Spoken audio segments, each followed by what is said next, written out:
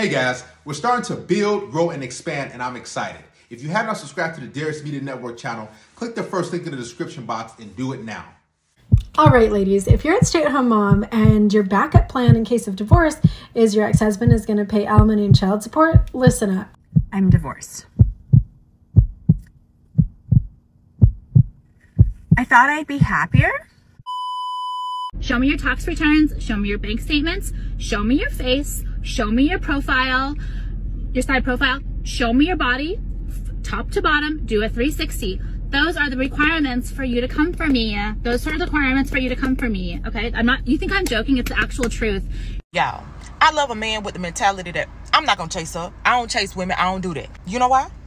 Because if somebody is chasing, that means somebody is running away. Listen, I am not hating on females, but why do y'all keep making YouTube channels and keep posting day in the lives? And y'all first video is always a Q&A. You are here to entertain me. Shake some. Good job, my brother. We rocking with you. This man just said he don't want to talk. He don't want to talk, but he was talking when he was inside me, right? So you think you can't, so you think you could be inside me, but you can't answer my phone call? You're funny. You're so funny. Rejected. A lot of women are completely narcissistic, just absolute agents of chaos. You know, they just love spreading lies, planting little seeds of insecurity and doubt. They have no empathy or intentions of being kind or loving to anyone else. Women handle rejection very differently to men. Men just kind of take it on the chin. Women will start entire movements. When a woman discovers that she is not a man's preference, it cuts her deep, you know? She's more likely to be like, "How dare you! You have stolen my dreams." And we see this all the time with standards as well. When women set their standards and say they only want to date tall men or they only want to date guys who are successful, it's just, yes, queen, don't settle for less.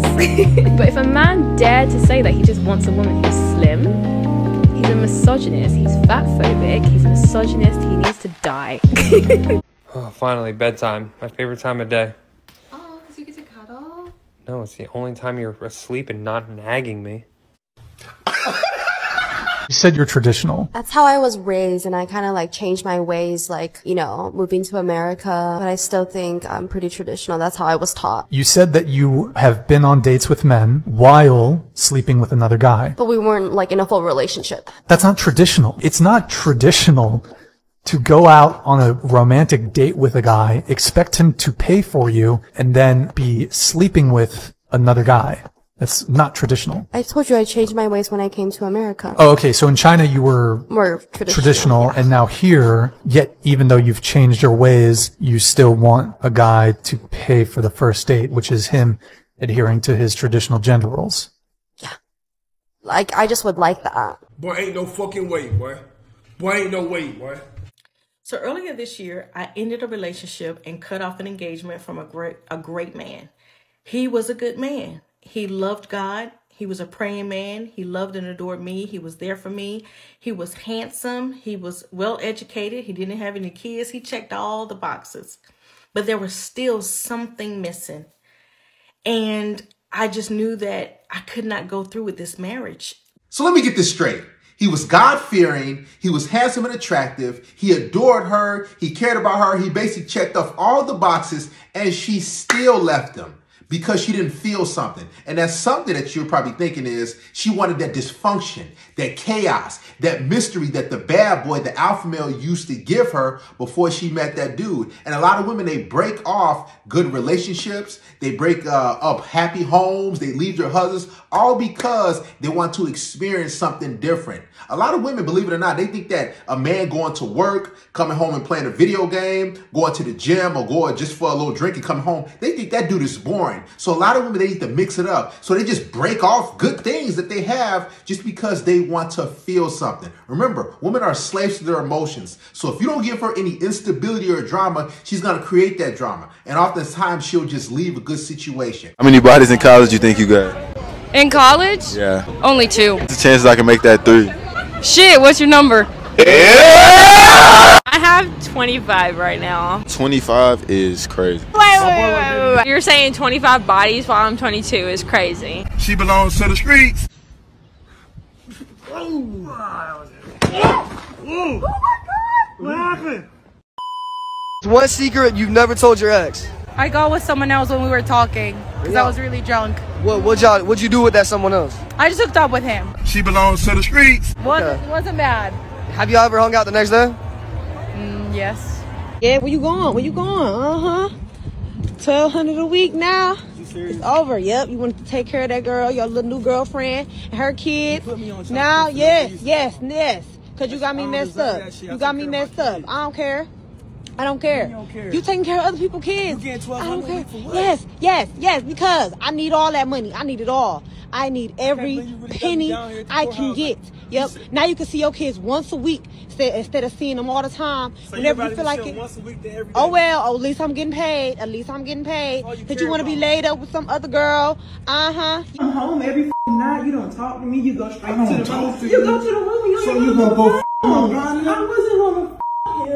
I just needed some attention. Oh, so you gonna get in a hotel room to get some attention?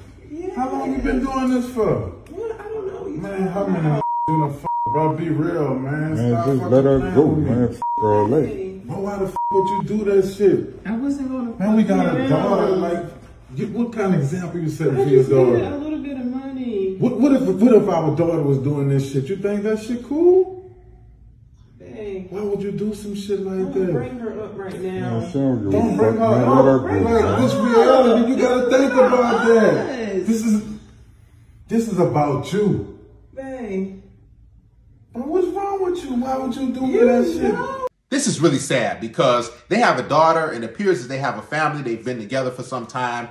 And he's wondering, why would you want to hook up with my best friend, my partner? Why would you want to do that to me? And she says, because of the lack of the attention. I told you guys, a lot of women, they're boring. They don't have much going on with their life. So if you just go to work, like I said in the previous clip, if you go to the gym, if you just play your Xbox, if you're not in the streets or into some drama or garbage, they're going to like, man, I'm going to need something else. And I'm telling you, if you go to a 9-to-5 job, they're going to be like, I don't got nothing else to do. So he's not texting and calling me. So let me get on a dating app. Let me go talk to this guy. Let me talk to that guy. And they're going to mess up good situations all because they need the attention. Attention is a drug. It's like oxygen. It's like food for women. And if they don't get that 24/7, depending on the female, what's going to happen is you're going to go search for it elsewhere. You can be a great guy. You can go to work. You can do everything you're supposed to do. But a lot of chicks, they just need that attention because they don't have much going on with their life. They're insecure about themselves and they need external validation from other men, other people to feel better. All right, ladies, if you're a stay-at-home mom and your backup plan in case of divorce is your ex-husband is going to pay alimony and child support, listen up. When I filed for divorce for my ex-husband, he was making over $200,000 a year. I kicked him out in October of 2018. He paid me nothing. So wait a second. You left your husband. No, you didn't leave him. You told him to get the fuck out of the house that he paid for you and y'all children. I want a divorce. Get the fuck out. But you expected him to willfully just keep paying for your life. Because it sounds to me like you made a decision without having anything in place to make it a good decision. And now you're looking at your husband, who you told to get the fuck out, to keep paying for your life. A few moments later. I'm divorced. I thought I'd be happier, except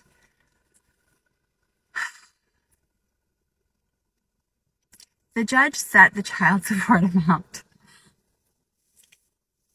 at $326 a month. $326 a month for 2 kids for child support is what he has to pay me. $326 a month. Because he's not working. Because he chooses not to. I was able to cross-examine him, which was fun.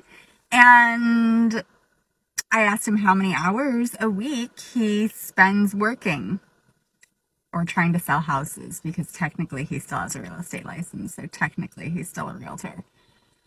He said 15 hours a week approximately is how many hours he works per week. Grown man.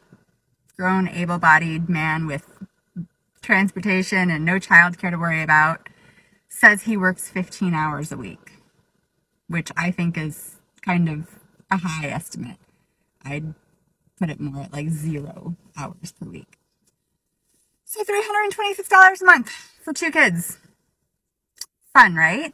And this is after I was super gracious and let him keep his parenting time. The guardian ad litem recommended 0 parenting time for dad.